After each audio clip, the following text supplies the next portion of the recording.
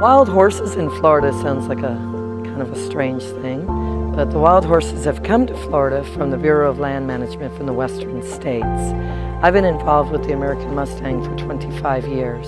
I've seen a lot of wild horses being abused and mishandled, so I started mentoring and trying to help people with it.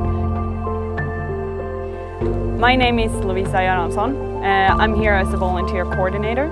I did not know what to expect when I first came, but just being here for a week, I felt that there was so much to learn. I love the way Diane was working with the horses, and I just love the feeling that you're not forcing anything on the horses. You can actually have the horses cooperate with you without forcing them to do anything.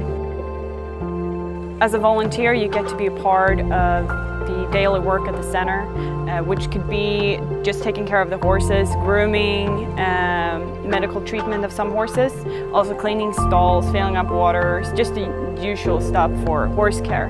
It's not going to be one day that is similar to another day. It's always going to be different because you get to be part of the work of the center, and all the horses are different. So everything's going to change from one horse to another, what they need and what needs to be done. We also try to have the volunteers see different parts of Florida and see how the wildlife and nature is here. So we take out people for airboat rides, go out boating, kayaking, and do a bunch of different stuff, just so you get to see how Florida's environment can be like.